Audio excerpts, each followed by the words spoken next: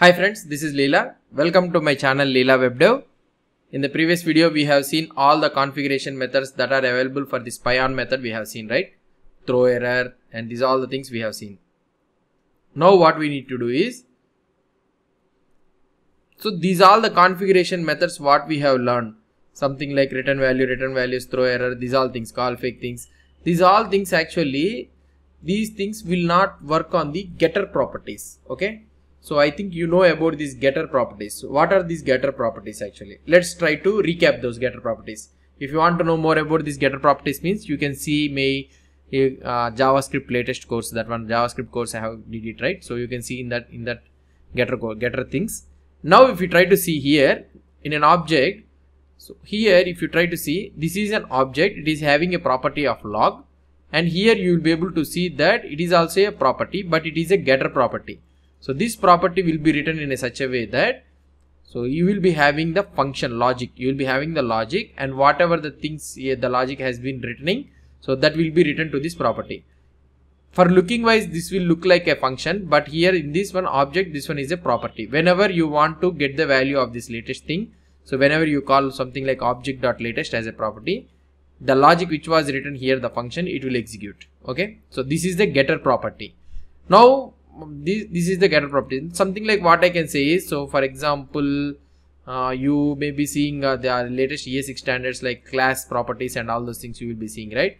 So this will be something like that only. So if you try to see here, so here you will be having class example and get hello. So this is a getter property. Whenever you want to do, so you can create an instance of this example class and you can call it object.hello as a property. In return, this method will be executed. In the same scenario, if you try to see in the objects notation, so you will be having like this, and you can, whenever you want to call the property, so object.latest, if you call means this logic will be executed. So these are the getters. Not only with the getters, you will be having this setter property also, same thing, setting thing. Whenever you want to assign a value, something like that, you can, the setter property will be executed. So this is the getters and setters. So now why we are discussing about this one is, so we have written the code for the, what I can say, we have written the code. So let's try to close this one, don't save. And here if I go to the, what I can say, so getter properties, right? In the calculator.js. So here if you go to this main.spec.js, so we are spying on the each and every property, multiply method and all these all types of methods we are spying on. So that means these spying on methods, so not what we are doing, we are doing the spying on for add, subtract, these methods we are spying on. But this PyOn method, what we have discussed, this PyOn method actually will not work on the getter properties. So this is the thing. So this getter property, this PyOn property will not, this PyOn method which we have discussed, that will not work on the getters and setters properties. So why? Because, so these look like a property, but in return it is executing the function. So now you can think that this object.latest is a function. So I can apply the PyOn method for this function. We may be thinking, but actually this one is a property.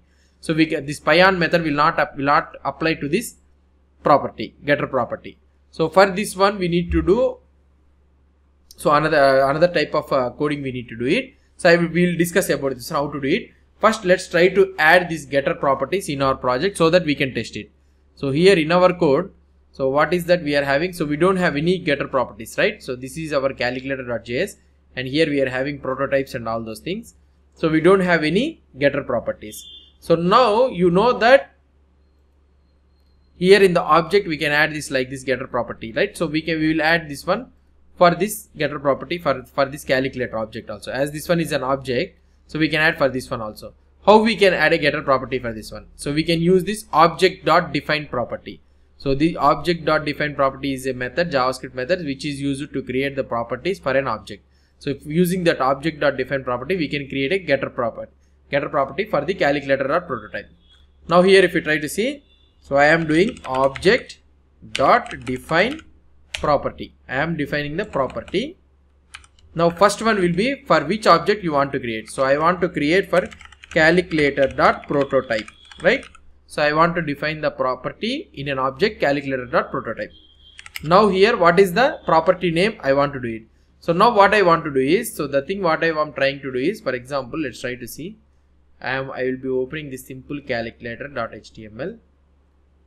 Yeah, if I try to open here, I will show the version of this calculator. So what is the version of this current version of this calculator? I want to show it. So for that reason, I will be creating a property for this one. So here the name for this one will be version, and here the third parameter will take an objective. So this one is called as descriptor properties. Here you can mention either a value for this version or otherwise getter and setters you can mention it. So I will be defining the getter property for this one. So it will be a function. Right now I will return only 0.1. Okay.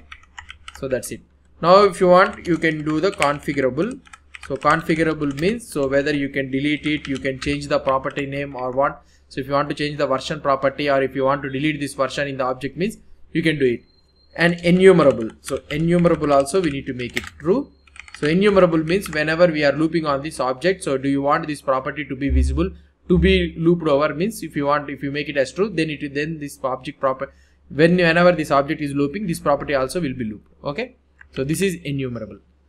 So that's it. So now we have added the version, and the getter function is the getter method is there for this function.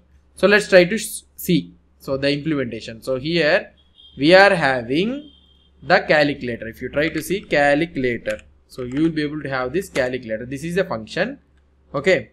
And here this one is a calculator is equal to new. Sorry.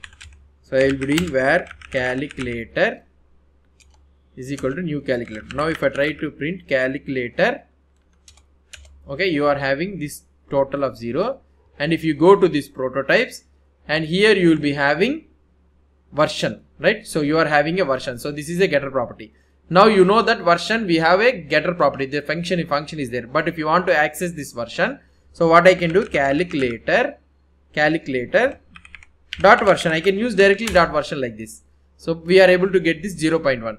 So how come this 0.1 is coming? Because this is a getter function. Whenever you are trying to call this property, immediately this getter function will be executed. Whatever the logic you have written in this one, so it will return that value. So this is how we will be, this is how the getter properties will be working. So now what we need to do is, so we will try to add this getter function. So getter function means, so what I can say is the version we will try to show it in the calculator here.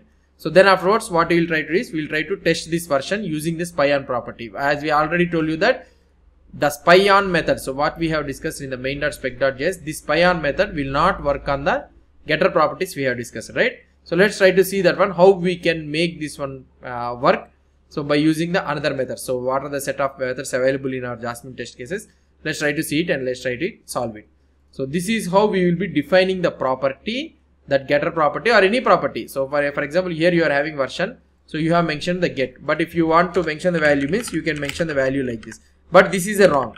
So actually you should not mention it like this. So for example, if I try to do, so here you will be able to see that invalid property descriptor.